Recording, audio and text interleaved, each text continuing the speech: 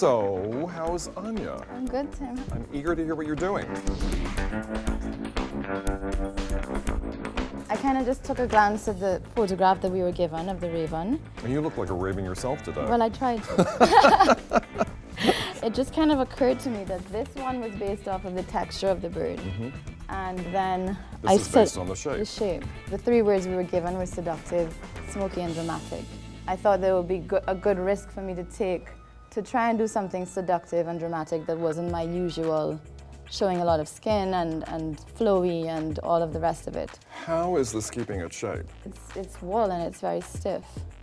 All right, because do you see where the breasts are? Do you see how uneven it is? Oh yes, I think that's also because I've just pinned these in. Okay.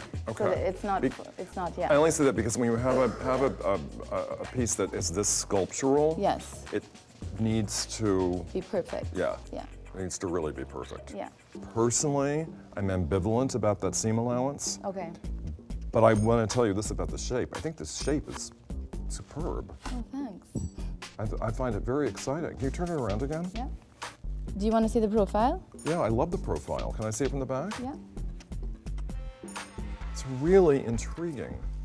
And I kept a point at the end. It's very bird-like without being It is. overtly Without so. being literal. Yeah.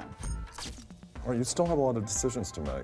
You'll Yes. make them during the fitting. I will. But this has got to be perfect. Okay.